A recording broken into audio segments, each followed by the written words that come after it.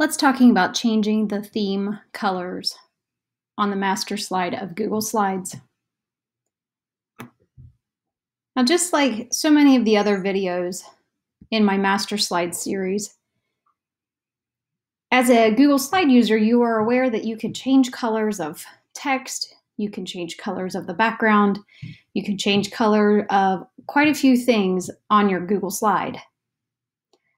But if you've selected a pre-built theme or you've imported a theme, you also have some master control over what your colors are. And you may not think that this is a big deal, but this can go a long way in keeping your Google Slide presentation activities very consistent in their look and their feel. Let's jump in and see what I mean. So right now I just have one Google Slide open. I can add any number of these particular slides from this theme to my presentation, including a blank slide to which you can add and create whatever you would like. But notice how the text color on a lot of these is an orange color. And then you see this teal color show up as an accent, as well as this limeish yellowy color as well. You can also see some text boxes also appear to be a gray. Keep those things in mind as we move forward. Now, if I were to select this particular text box, which is actually a text placeholder because the text box is here, but these words aren't actually part of the presentation. So if I were to click in here, I could type in whatever I want. But I can change this color very easily. Select text color, and you can change whatever color you would want. But if you notice down here, here is a selection that they refer to as the theme colors. These are all the colors that are built into this particular theme. It helps with that consistent feeling. The same can be said if you wanted to fill this particular text box with a fill color. You also have your standard colors here on your palette, as well as these particular theme colors. These theme colors change based on the theme you have selected for your slides. But let's say you like the look of this, but you don't like this orange and teal combination. You don't have to individually select any of these items. You can actually change them as a whole. Go into Slide, Edit Master, and then here, again, I always like to make sure that I'm basing all of this on my master slide so that it will impact all of my slides. Keep in mind that gold box that will be around it if it is going to impact all of these slides. Now, in order to adjust this, do you see this palette up here that says color? When I hover over it, it says theme colors.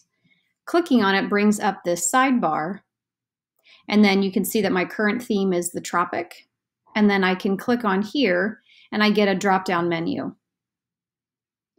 Watch what happens when I select this first text and background 1.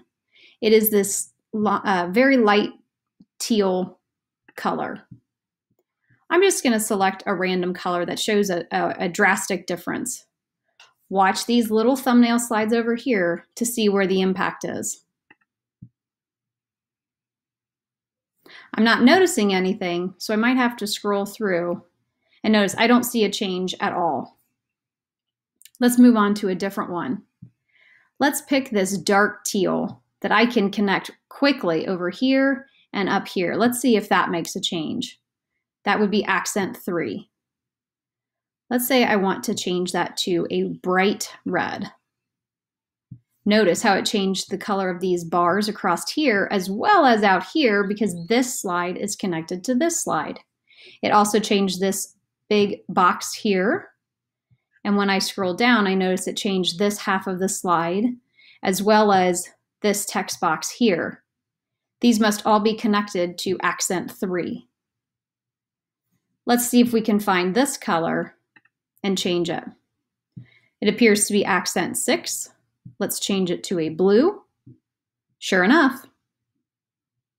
Now you might say, well, this orange, this text color right here.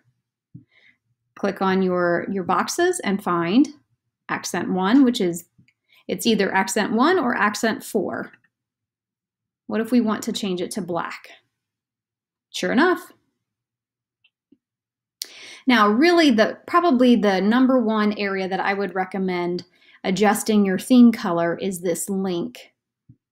If you were to have a hyperlink over here on your slide somewhere, or you build it out over here on your little thumbnails as you build out your presentation, if you click on link, you can actually customize what color your hyperlinks appear to be. Depending on your audience, you may want to stick with a standard blue hyperlink color, but honestly, you can pick whatever color you would like. Have fun and enjoy. Enjoy picking out all of the accents that you would like.